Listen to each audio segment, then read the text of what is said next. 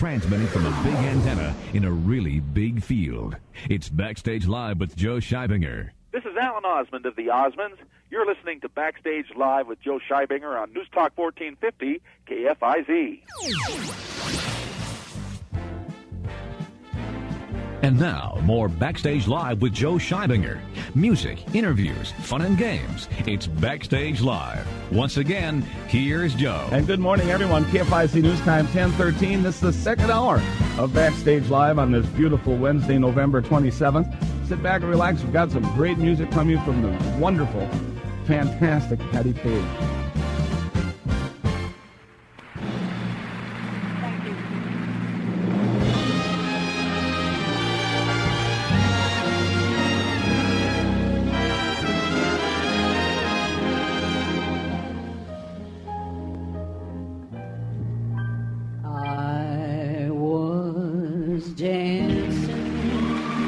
My darling, to the Tennessee waltz, when an old friend I happened to see introduced her to my loved one, and while they were dancing, my friend stole my sweetheart from me. I remember the night and the Tennessee waltz. Now I know just how much I have lost. Yes, I lost my little darling the night they were playing the beautiful Tennessee waltz. Yes, I lost my little darling the night they were playing the beautiful Tennessee waltz.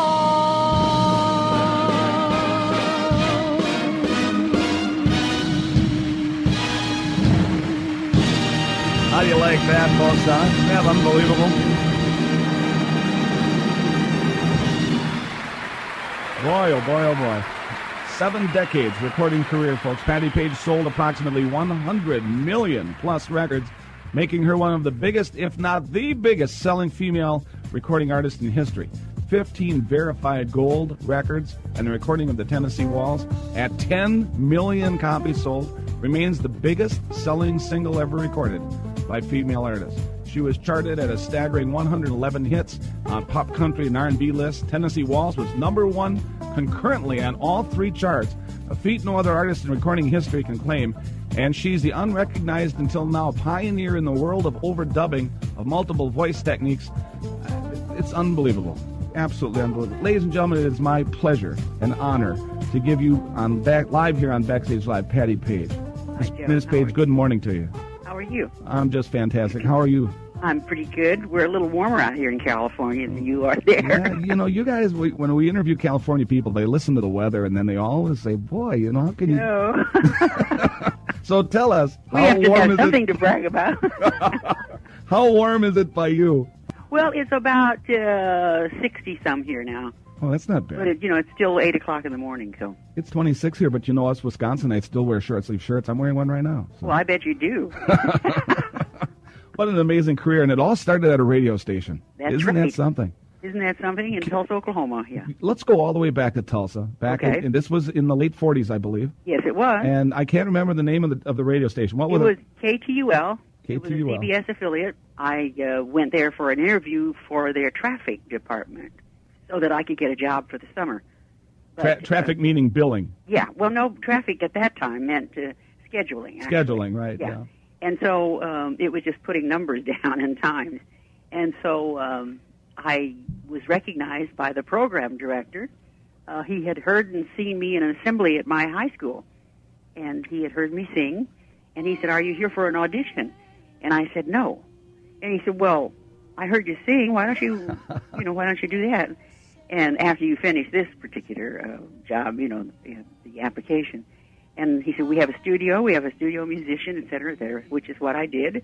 I went down to their 21st floor and put something on an acetate. I don't really know what they were using in those days. Isn't that something? To record.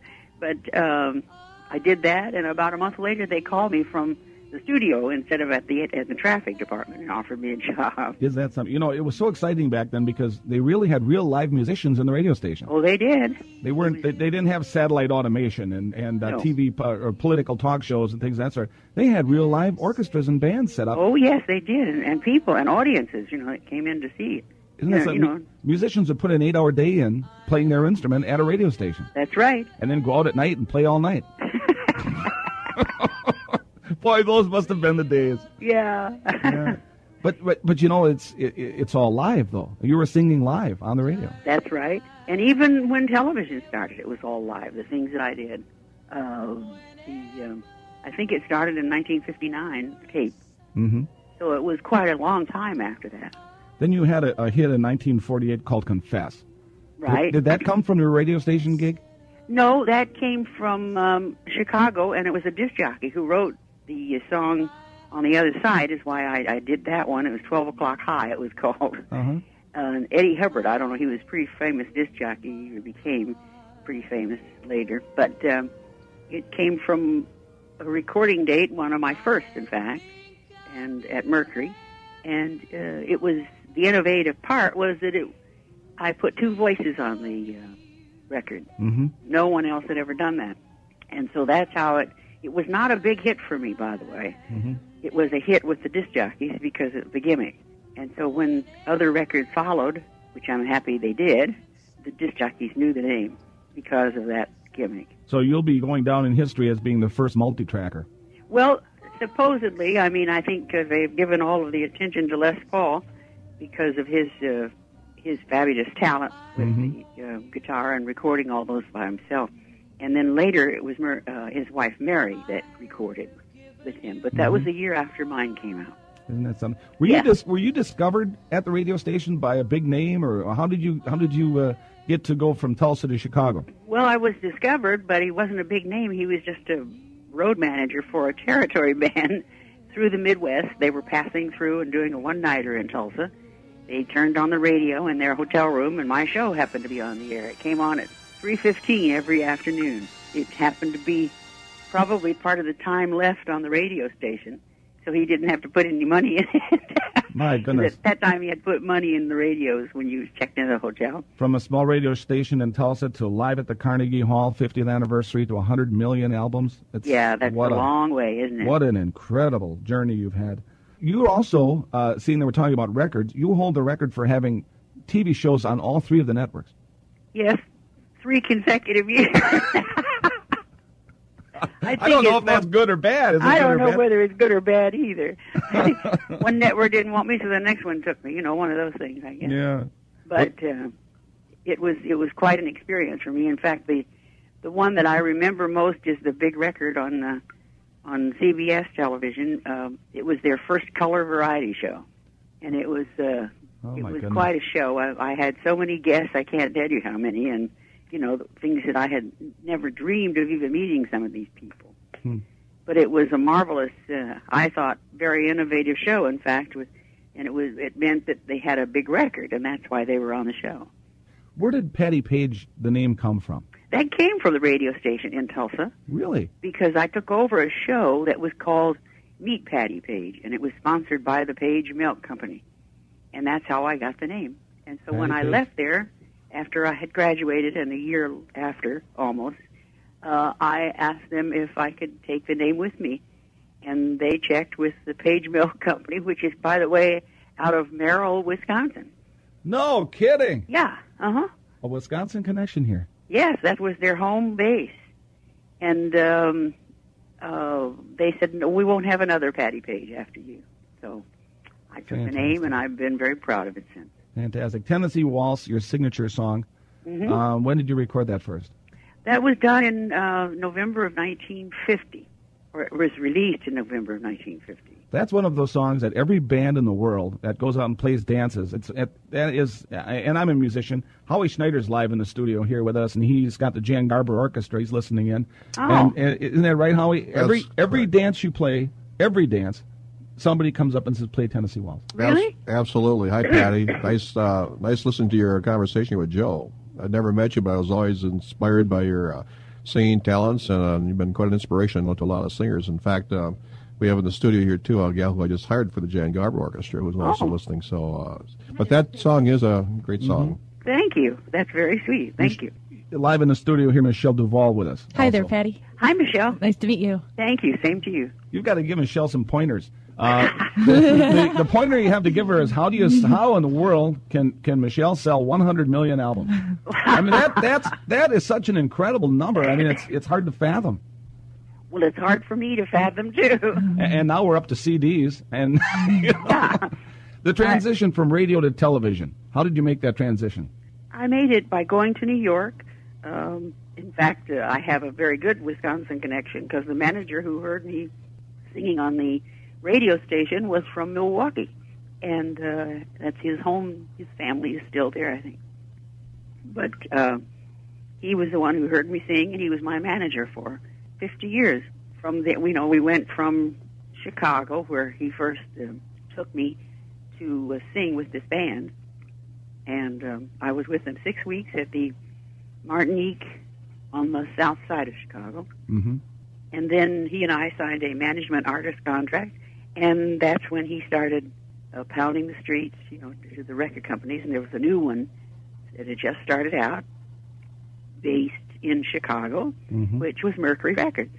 I was doing some sustaining shows there in Chicago at MAQ, and also the CBS station there was Cesar Petrillo and his orchestra. And we thought, well, somebody had heard me in New York, at least, if we were going to New York. Nobody had heard it at all. When we finally got there, I auditioned for a number of TV shows because they were just really starting out. Name That Tune and a couple of other shows that used singers. But they didn't want, they said they didn't want a stylist or something like that. So I didn't get any of those shows. But the TV came much later because my television show was 53, where I did the replacement for Perry Como one summer, and so CBS opted to have me do the alternate show on Tuesdays and Thursdays because Perry was on Monday, Wednesday, and Friday. Unbelievable. Patty, can you stay with us for just a minute? Sure. We'll take a real short break. We'll come back. Patti Page is with us, folks, and we're going to talk about her brand new CD. The brand new CD, of course, the brand new Tennessee Waltz, it's called. Right. We've been playing that CD here on Backstage Live quite a bit. And the background singers on that CD are people who admire her so much. How about these names for backup singers? Emmylou Harris on a backup on the brand new Tennessee Waltz. Kathy Mattea, who was just on Backstage Live here a few weeks ago, also singing backup on that. KFIZ News Time 1027. We'll be right back with more Backstage Live right after this. You're listening to the second hour of Backstage Live with Joe Scheibinger on News Talk 1450 KFIZ. The ASC certified technicians of Bob's 151 Transmission know that in today's competitive automotive repair field, you don't always get a second chance. Find Bob's 151 Transmission. They fix or rebuild your transmission right the first time, every time. Bob's 151 Transmission's true professionalism is clear in every job they do. Bob's 151 Transmission have their own fully stocked in-house parts department for all types of transmissions. When you need transmission work done in your vehicle, take it to the tranny shop that people have trusted since 1971. Bob's 151 Transmission Center on Highway 151 South Fond du Lac. With the rates this low, there's never been a better time to stop in. That's right, John. Right now and through Thanksgiving, Main Street Auto Sales has slashed prices on a special group of late model, low mileage vehicles. And with used car rates at an all-time low, monthly payments are sure to fit your budget. Come on down to Main Street Auto Sales on the corner of Main and Iron in Fond du Lac for your next pre-owned car or truck. It's worth the drive because we'll save you money. Main Street Auto Sales, Main and Iron, Fond du Lac. Happy holidays from your friends at Rare Elegance Limousine. Hi, I'm Phyllis Dillard, and you're listening to Backstage Live on News Talk 1450 KFIC. Isn't that fun?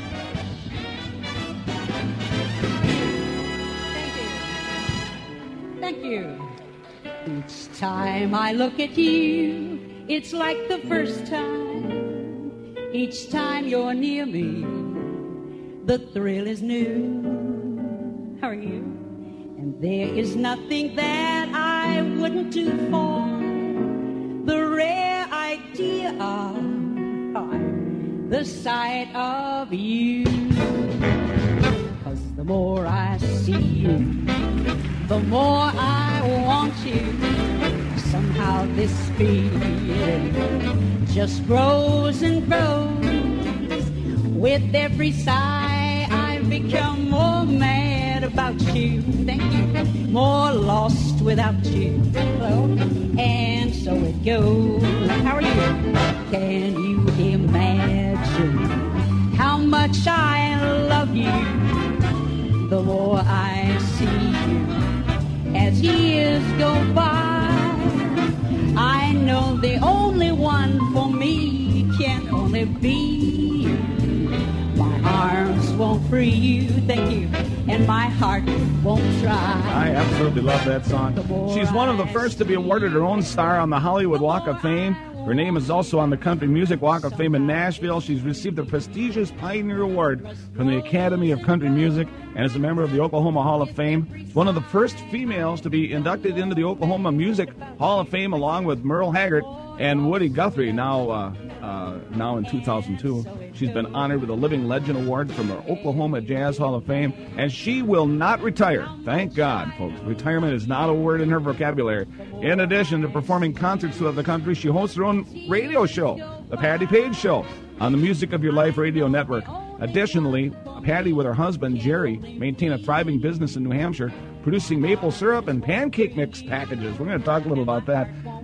It's my honor, ladies and gentlemen, to give you recording artist extraordinaire, Patti Page. Good morning, Patti. Thank you, Joe. Nice to talk to you again. So you're a maple syrup entrepreneur, huh? Well, I'm not really one, no.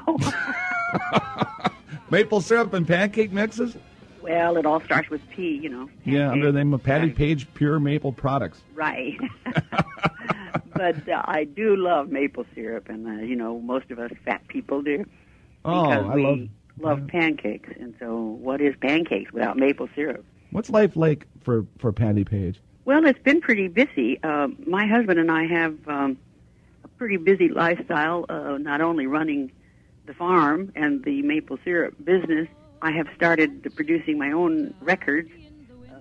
I don't have a big contract with one of the top record companies. But you don't need that in this day and age. No, you don't really. Most of the artists are going to their own website and selling their own records that way, or infomercials and whatever. Sure. And we're raising 2 grandchildren. So at our age, we're starting over again. But they're now 7 and 9, and they've been with us for 5 years, so they were 2 and 5 when they first came to live with us. Well, congratulations. It's been fun. Congratulations. Thank you. I think it's been about a year now for your new album, Patti Page, at the New Tennessee Waltz. Was it about a year? That's right. I can remember a year ago, all of a sudden this came in the mail. And I thought, oh, my goodness. I popped it on the CD player, and I was floored. And we had a Patti Page Day last year on Backstage Live. We did a 2-hour show on you, and you didn't even know it. Oh, that's great. Well, that's great. Thank you. And the CD is very, very good. We've got your new one, Patti Page, Sweet Sounds of Christmas. Oh, right, yeah. And let's talk a little about that. In fact, one of our lucky listeners is going to get a copy of that. Oh, how neat. Thank you. I was thrilled when I did record the brand new Tennessee Waltz in Nashville and started an association with the young lady you mentioned before, her husband, John Vesner, who was the producer that I met, along with Victoria Shaw. Mm-hmm. And they produced that album. And we've started since then. This is our 3rd album that we've done together, The Sweet Sounds of Christmas. And in between was what I think a beautiful children's album called Child of Mine, but that'll be released next year. John and I have really a great rapport with each other, his talent for producing, etc., and his knowledge of the music business and the record business the way it is today. Mm-hmm. And so we feel very good working together, and it's been very good so far. Patti, I want to thank you so much for being on Backstage Live with us. God bless you, and I hope you sing for Thank another you, 50 Joe. years. Thank you. Your music is marvelous, and what do you say we let one of our listeners in on one of your CDs? Okay. First caller right now, 923-1450, east of the Mississippi, 1-888-900-1450, and pound 1450, and don't bother calling, because every line in the house just plugged right up tight. Don't you just love it when that happens? Yeah. Let's take a call, and you can actually say hi to Patti Page. Good morning. You're live on KFIZ. Good morning. Good morning. How you doing? I'm doing fine. And who have we got here? Donna. Donna, would you like to say hi to Patti Page? Sure. Hi, Donna. Hi, Patty. How are you? I am fine. Great. Nice music. Thank you. Beautiful. That's Happy great. holidays. Thank you. Happy holidays to you. Donna, what's your favorite radio station? KFIZ. She sang it. What are you going to get for singing it? Oh, gosh. Come on. Big bagels from Cool Beans and Bagels. That's right. Touched by the hand of God. That's right. Donna, stay on the line and we'll get your vitals. And Patti, once again, I can't thank you enough for being on Backstage Live and saying hi to our listeners here in Wisconsin. You are very welcome. If you ever come to Wisconsin to do a concert, please call us. Okay, I will, Joe. Thank you. Stay on the line with us just for a second. Okay. KFIZ News Thanks, Time Daddy. 9. Okay, Donna. KFIZ News Time 10:37. We've got lots more coming your way on Backstage Live, so make sure you stay tuned, folks. You're listening to the second hour of Backstage Live with Joe Scheibinger on News Talk 1450 KFIZ.